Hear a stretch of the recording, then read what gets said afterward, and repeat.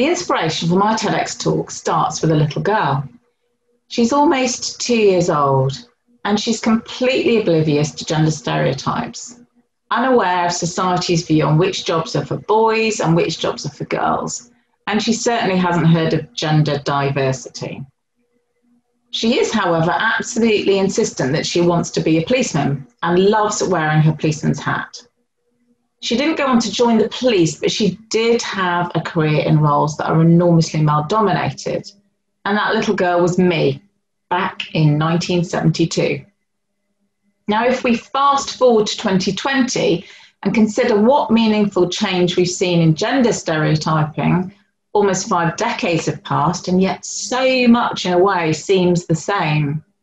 We are still finding it tough to break gender stereotypes and roles and make change in workplace gender diversity.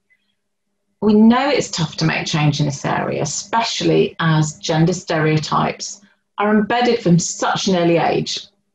So perhaps not at the age of 2, but if we look at the OECD research for boys and girls as young as 15, there's a vast difference in the career aspirations of these young people.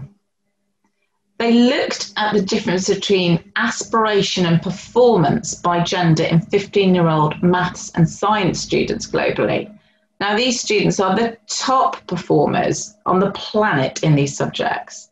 So there's no question of ability here from these students, but the girls only see science and maths as a future career route in less than 7% of countries compared to the boys.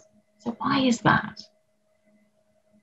As you've heard, I was keen to be a policeman at age 2 and already had the hat.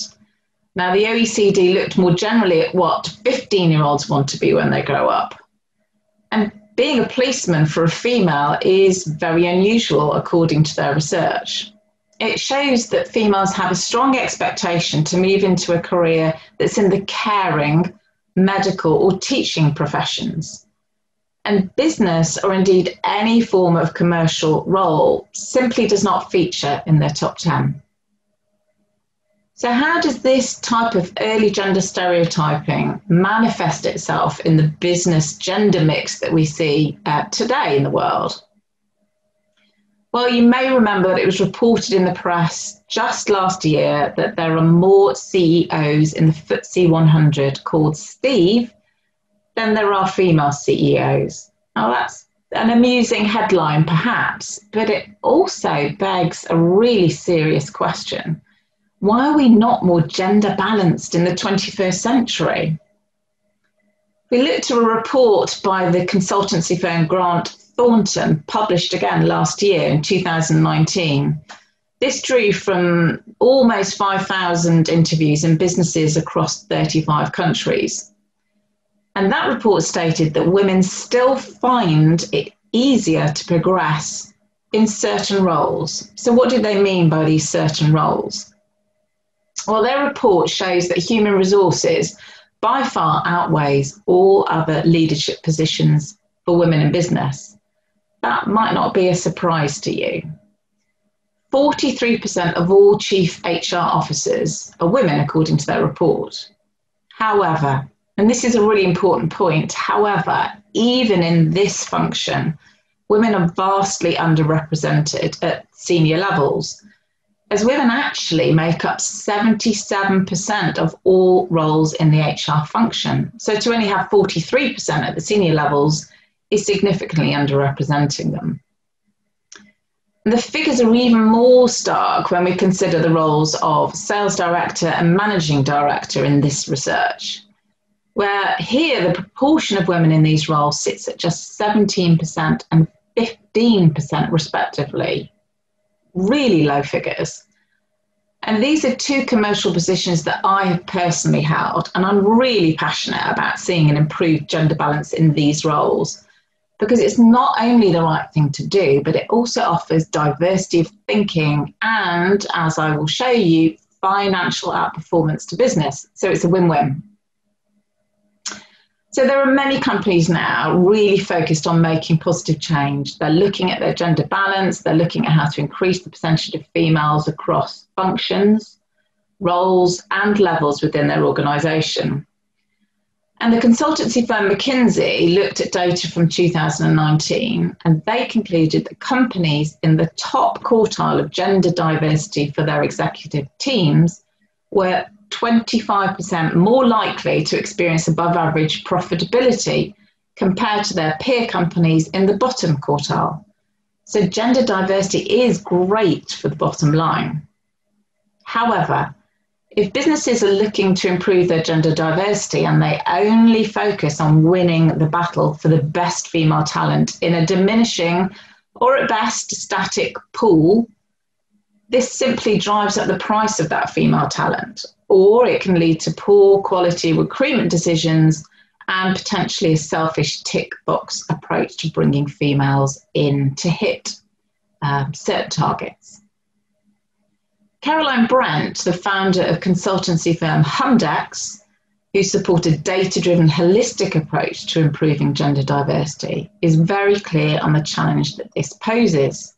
And she says, unless we change study patterns and attitudes to men's and women's work, we will only ever rob Peter or Pam to pay Paul or Pauline.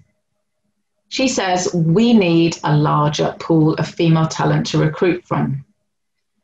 And also research by consultancy Korn Ferry, amongst others, has shown that it's all the more vital that we take action on gender diversity now. Their recent analysis shows that 4 times more women than men are leaving the workforce during this time of crisis and pandemic. And this is sparking concerns by experts that years of gender progression in business will be wiped out. So what can we do? What's the immediate difference that you can make as a business or an individual? How can you be a change maker? Well, I believe that a healthy, more productive, competitive, and financially rewarding future workforce requires gender parity and must look beyond traditional talent quotas to solve this issue. So if you're working in a business, I'd recommend 3 steps. Firstly, know your internal gender split, and not just on the board or the leadership team, but actually look by function, by level in the business and country if you're in multiple markets, and know how this compares externally to those factors in your business sector. Secondly, define targets that move your business towards gender balance, gender parity, and that get your business to the market average and perhaps even to be market leading again for your business sector. Thirdly, action change in your business's culture, types of roles, the attitudes and facilities. Look at anything that supports the achievement of the targets that you set and increases the female talent pool to fish from.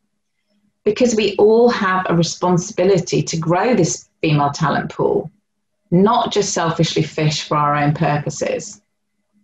But more than anything, I want you to leave here today and have conversations of influence with young people, sons, daughters, nieces, nephews. Free them from the limiting beliefs that certain jobs are more suited to men or more suited to women. Understanding your data, of course, is fundamental to making and measuring change in your business or organisation. But to inspire that change, please remember that little girl with her policeman's helmet. Remember how free thinking that she was at that very young age. Every day, in every interaction, we can all help create a world where we have male and female talent in equal measure, and we no longer define roles by gender. Thank you.